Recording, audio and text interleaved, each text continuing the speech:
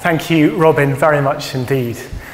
A happy Christmas again, everybody. It's very good to be together today.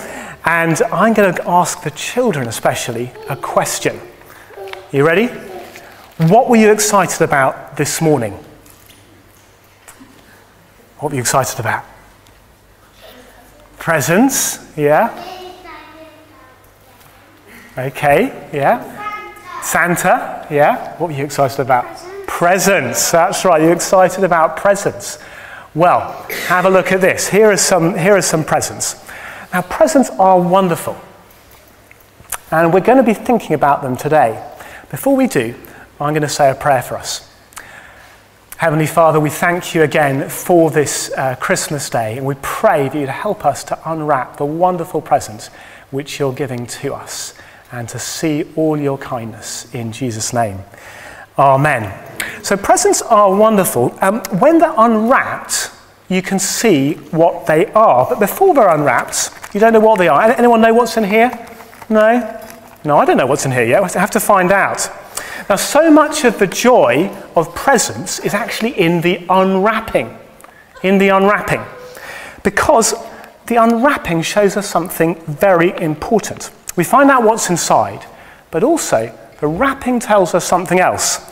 It tells us that somebody has thought about this moment when we come to unwrap it, and they've been waiting for it, they've been looking forward to our joy when we unwrap a present. So children, think about this for a moment. When your mum and your dad were watching you this morning, or your gran or your granddad watching you this morning unwrap presents, what were they doing? They were watching you enjoy unwrapping things, weren't they? They loved watching you enjoy unwrapping things. So, here we go. We're going to do it live. This was in my stocking this morning. I haven't unwrapped it. I had a nice stocking, quite a big one actually. So I'm going to see what's inside. Aha! What is it? Terry's chocolate orange. That was lovely. I didn't know what was inside, but I know that someone took the time to think about it and to wrap that up for me. See, presents are good. They're a sign of our love for each other, and they're a sign of God's love for us. So what about God? Well, the temptation for us is to forget how important the wrapping is. You know, I've just chucked it aside. The temptation for us is to forget how important the wrapping is. Now, little children, very little children, perhaps like Joella, really like wrapping paper. They like playing with it. And I think they've got something to teach us here. Because here's the thing, with God, both the wrapping and the present are important when God gives a gift to us. In fact, the wrapping is so important that actually you can't really separate the wrapping from the present. You see, all through history, God has been wrapping a wonderful present for us, a whopper, a showstopper. And he's been planning to bring joy to the whole world. He's looking forward to the day when the present is unwrapped. So I'm going to tell you a Christmas story about that present that God gives to his people. It's about one present, but it's got three names. Three names. The present's so good, it's got three names, and those names are Son of David, Son of Mary, and Son of God. So here's the first name for the present. Son of David, a king. So we've been waiting for presents, we've been waiting for stockings. I like stockings a lot. But what were the people of God waiting for? They were waiting for a king. Why? Because the Son of David was going to be a king who would rescue the people. And that's what the Bible was getting at when we were reading in Luke about the journey that Joseph and Mary and the baby Jesus were going on. It said in verse 4, Joseph went up from the town of Nazareth in Galilee to Judea, to Bethlehem, to the town of David, because he belonged to the house and the line of David. So they went to Bethlehem. Now, it's a Christmas story, and this Christmas story has some baddies in. Okay? You ready for this? The baddies. Good. Thank you, Lawrence. That's great. We'll see you back in a moment. Okay. So, one of the baddies is the Roman king, and his name is Caesar. Now, he's making everyone register on his list by making them all go to their hometowns. Now, why does he want to do that? Because he thinks he's the true king of the world. He's the boss, and because his plan is to boss everyone around. But the joke is on him. The joke is on him because his plan is to get everyone to think he's the boss, but actually, his plan means that the son of David, Jesus, inside Mary's tummy, goes to the city of David, Bethlehem, the very place that the true king of the world was going to be born. You see, Caesar thinks he's carrying out his own plan, but actually he's carrying out God's plan.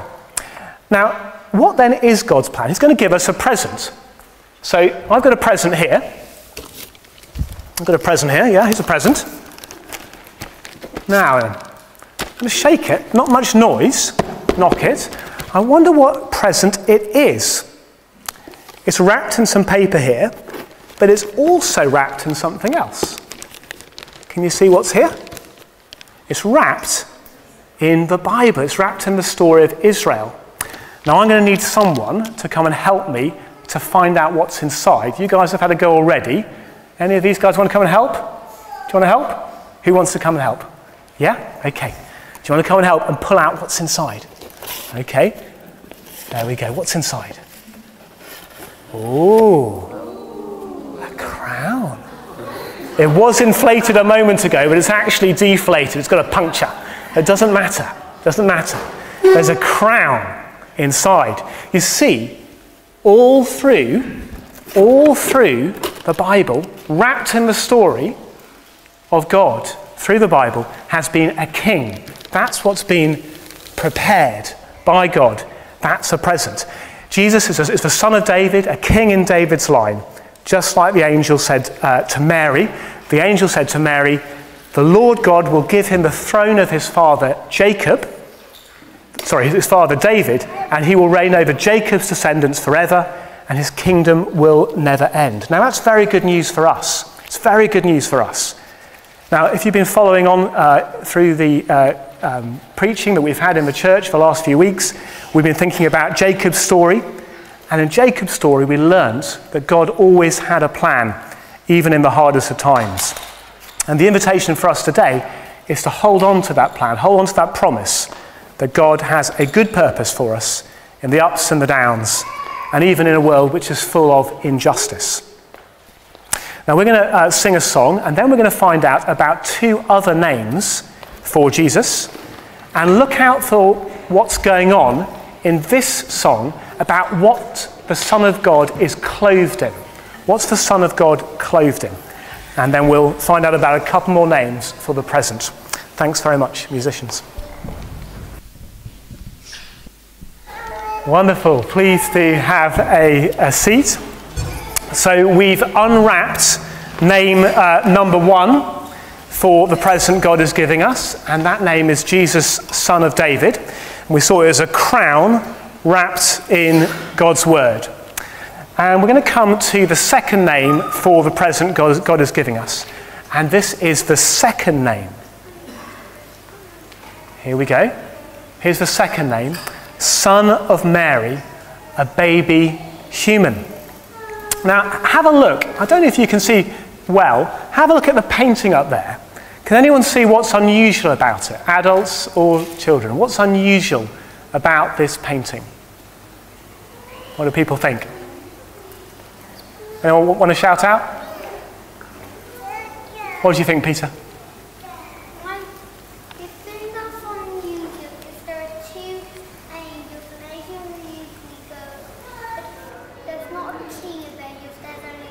Okay, so there's a couple of angels, but maybe not the full company of angels. No, I actually know that. Okay, well, what's a bit unusual about this painting is it's extremely rare to find a painting of a pregnant Mary.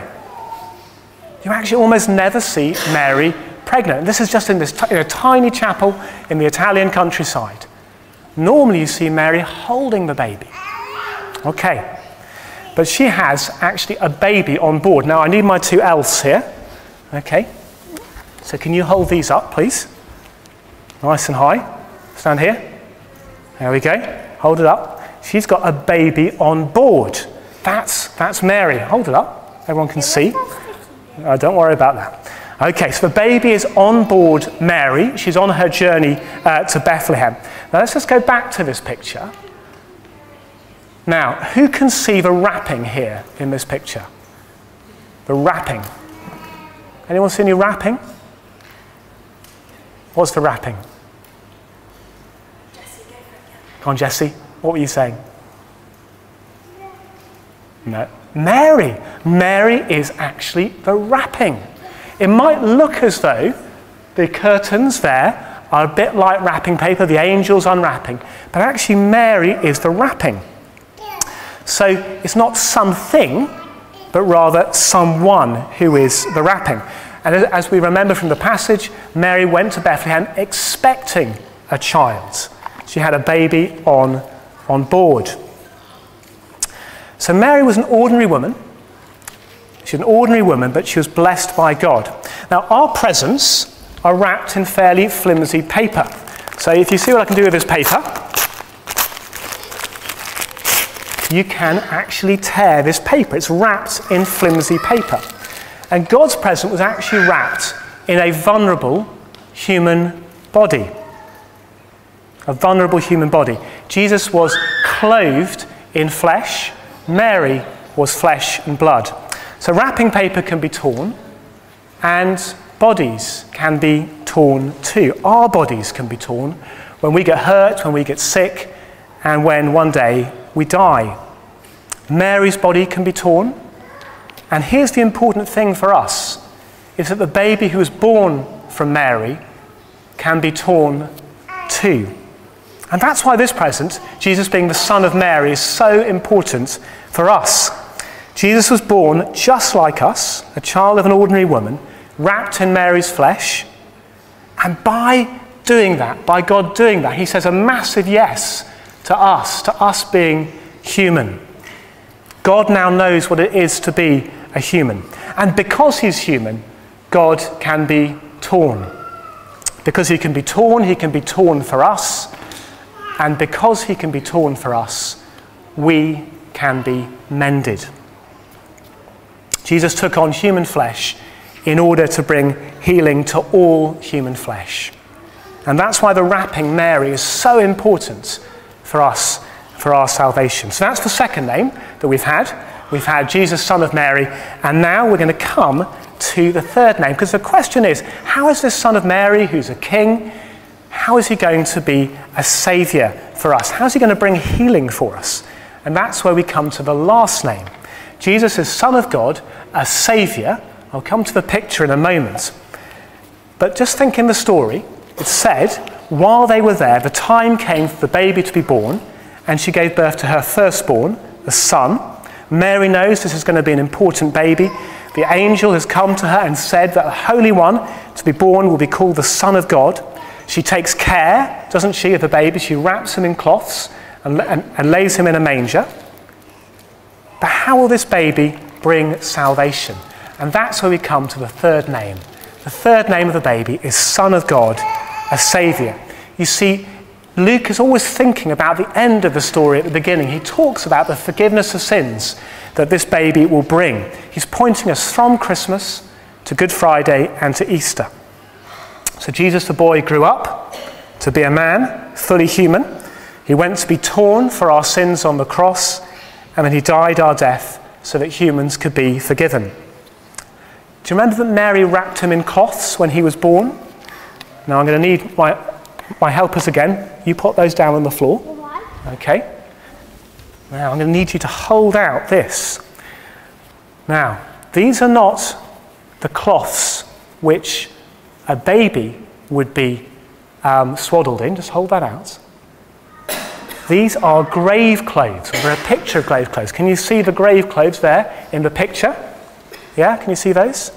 The grave clothes are there. You see, they wrapped him in grave clothes when he was born, when he died.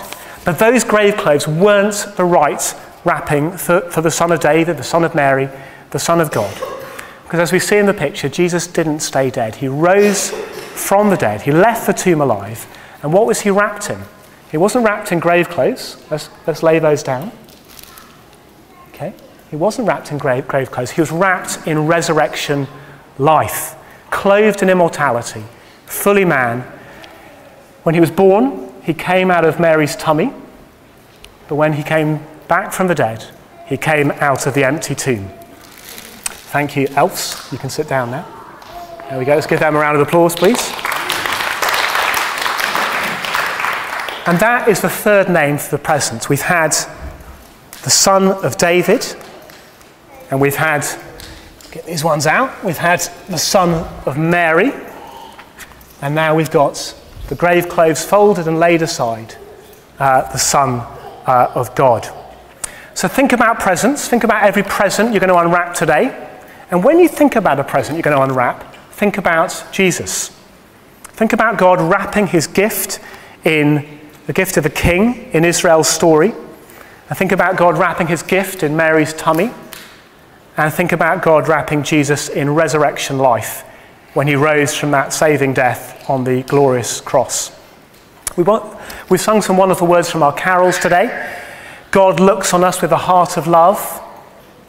Oh, come, let us adore him. And we're going to sing our last carol in a bit, and that's Joy to the World. And that takes us to the way that God is still wrapping presents. You see, God is still wrapping presents today. And he's wrapping his present, Jesus, to bring joy to the world. Do you remember in the passage it said there was no guest room for them? No guest room for them? Well, if we trust God this Christmas Day, we actually become the wrapping for Jesus. He's wrapped in our hearts, every heart preparing him room, Jesus within us by the Holy Spirit. He's the present that we can give and receive every day. So if we've already welcomed Jesus into our hearts to be our guest, if he's made our hearts his home, then today is a day of great joy for us, a day of great joy, because we have all that we need. The Lord has become flesh like us through the incarnation. If you're still exploring whether it is that you want to have that joy in your life, and this is a day of great hope for you. It's a day of great hope. Because if you're wanting to receive the gift of God, then he is available to you. If you haven't yet explored that hope, we are offering a chance to consider it over 3 evenings in the new year, to think about the hope that Christmas brings. Now, one last bit to the Christmas story. One last bit. Last Christmas, we were in isolation, the 4 of us, for 10 days. Even 12 days perhaps, 14 days. It was a very long time. We had rolling COVID. And we had a Christmas tree, a bit like this, but amazingly, it was a refillable Christmas tree. We'd come down every morning, do you remember Luke and Peter? We'd come down every morning, and there'd be new presents there to keep our spirits going, a refillable Christmas tree. But one day, those presents ran out, didn't they? One day they ran out. When we put our faith in God, he gives us a gift, and we become the wrapping for a present which will never, ever run out. Keeps on being filled. So what's left? The presents are unwrapped. We've got the recycling paper, and the wrapping paper, and we put it in recycling. When the festive food is eaten, what's going to be left for us? And the invitation for Christmas is to wrap our lives forever around the great present, Jesus, who's Son of David, Son of Mary, Son of God, our Saviour. And then to live our lives full of joy, sharing that present with others. Let's pray, and then we'll sing this wonderful last song, Joy to the World. We thank you, our Father, for your great gift to us, your great present to us.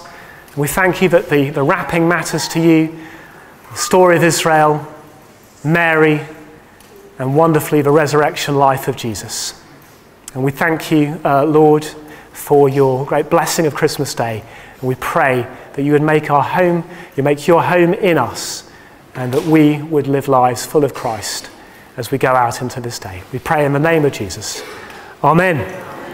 So let's sing this wonderful last song, Joy to the World, and then we'll close with a prayer after that.